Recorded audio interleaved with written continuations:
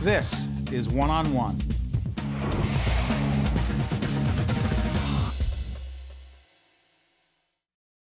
Patricia Harris is a teacher and math coach at Marion P. Thomas Charter School in Newark, New Jersey. This is part of our Classroom Close-Up initiative done in cooperation with our partners at the New Jersey Education Association. You're about to see a video clip as part of the Classroom Close-Up series seen on NJTV, our sister public television program here in New Jersey. Before we speak with Patricia, we're going to take a look at a video. This is called a math teach-in, is it not? Yes. You're going to see 8th grade students, your students, right?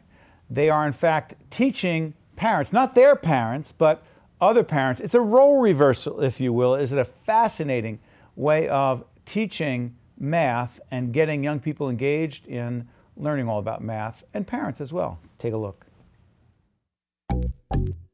The probability of finding a consonant is 50%, which is also the same probability of finding a vowel. Today is our 6th annual math teach-in for our 8th grade students. It's an opportunity where our 8th grade students take the content that they've learned in 8th grade mathematics and apply it through instructing their parents, family members, and friends who come to the middle school village to learn about math. And it's their opportunity to basically show what they know. This is my 11th year teaching at the Marion P. Thomas Charter School. I found that toward the end of the year, the children were tired, but we still had to prepare for the high-stakes test, the GEPA as it was called back then. So I came up with the idea of let's have a math teach-in so that the children and the staff could all get together and work and prepare for the high-stakes test in a serious way, and then have a nice event where the families could come together and watch their children teach math concepts. You will do 1/4 times 90, which is the radius, again I say. Are you taking notes? You never really know something until you teach it, because it is a little difficult teaching them, because you may know it, but it's hard to convey your message. We always connect the math concepts to real-world situations. We try to make sure we link it to their world so that they understand that math is not something that is just talked about and taught in a classroom, but it extends outside of the classroom into every other area. Social studies, science, language arts, and into their world. So they learn quite a bit over the school year. I made these. The entire village, meaning our school, comes together. It's not a paid activity. There's a lot of volunteer hours that go into it, from the art teacher making certain presentations that you'll see in the room, to the kids coming together to put the room together and organize the room, to getting the kids dinner and making sure everything is set so that when the parents get here, the kids are ready to really show them what they know. What are these triangles? Are they are they congruent, similar? Please give her a sticker. Congruent triangles. So these triangles are congruent. Not only did we find out where they're congruent, we found out that the answer was 8.2. So give it up for you guys. Thank you very much for your time. Thank you so much. My main goal is for the children to establish a deep sense of love for mathematics. Also, I'd like for them to feel really, really good about themselves, that they were successful at this event, and kind of take that good self-esteem and carry it forward. Patricia Harris, you have to be awfully proud. Why are you so proud? I love math. Simply said, I just love math, and I love when the children come into the math classrooms and develop a sense of love for math as well.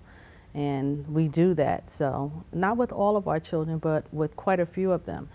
So yeah, I am proud about that. But the energy, the enthusiasm, the motivation, the fun. I mean, that video, that 3-minute video that we got from our partners at the NJEA for this Classroom Close-Up series, did it do justice to what was going on that night? Was that the feeling? Basically, but there's a lot that goes into preparing that event. Describe it. Well, as I said, we start with coming up with the problems. So we decide what problems that we want to feature for the teach-in. We try them out. We make sure they're appropriate during spring break sometimes and during other times.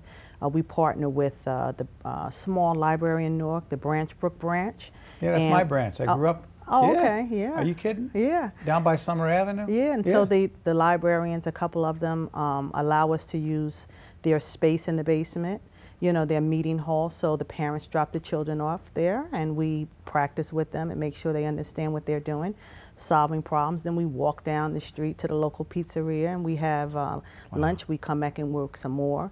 As you saw, one of our custodians, he makes shapes for us so the children can have props to explain volume and surface area to the parents and to actually be able to allow them to touch and feel things. The art teacher makes items to decorate the space.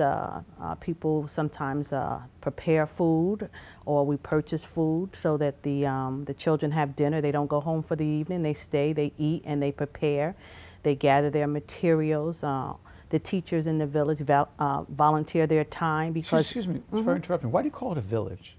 That is our slogan. Our slogan at Marion P. Thomas Charter School is it takes an entire village, it takes a whole village to raise a child. Does it? Yeah, most certainly, absolutely, yeah. That's not a cliche. No, it's not.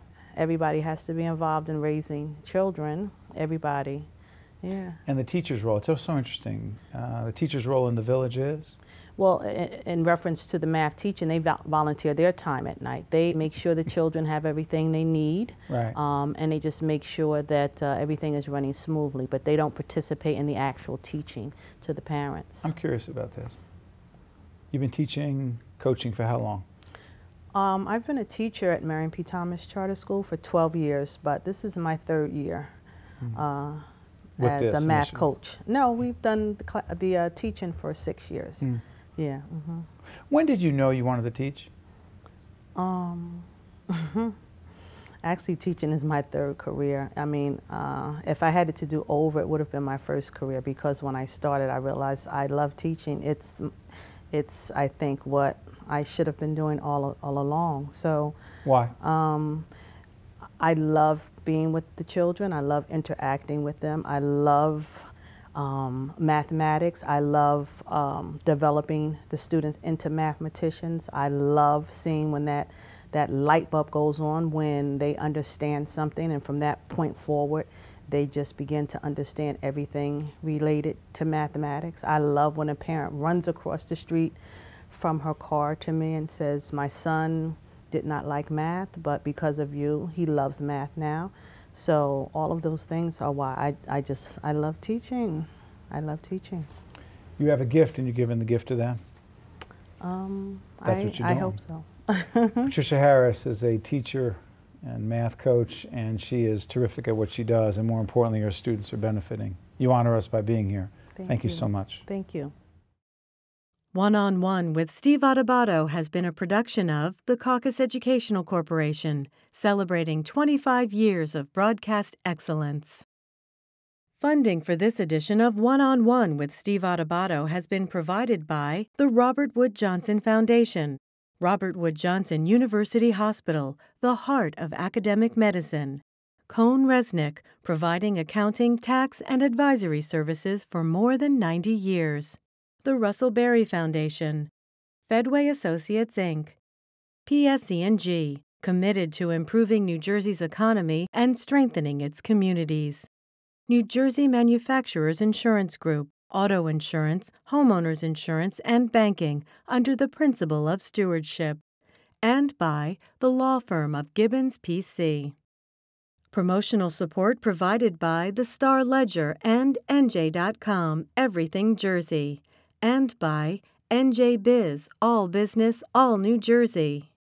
Transportation provided by Airbrook Limousine, serving the metropolitan New York, New Jersey area. One-on-One with Steve Adubato has been produced in partnership with St. Joseph's Healthcare System.